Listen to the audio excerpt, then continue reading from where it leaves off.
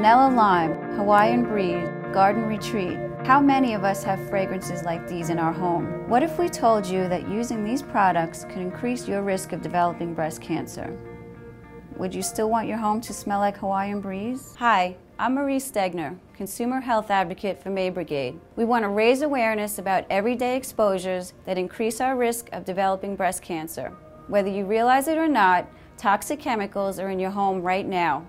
In your laundry detergent, your cleaning supplies, your air fresheners, and even in the air you breathe. To help us learn more, we're talking to Leslie Reichert.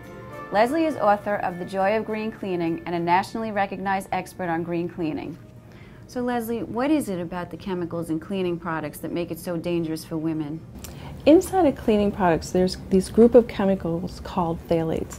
And what they call them is endocrine disruptors, but really what that means is they short out cells, so cells can't talk to each other. And when that happens, they end up making more hormones than they should, less hormones than they should, and they actually get all messed up. What happens then at that point is then that's when a cancer cell can be created, and it can cause some serious damage in your body. Do you think exposure to phthalates could increase a woman's risk of getting breast cancer?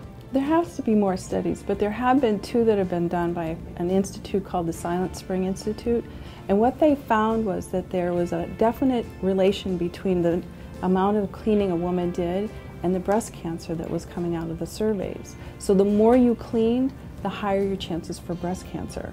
What can we do to protect ourselves and our families from phthalates? Well, first, don't get scared. There are things you could do.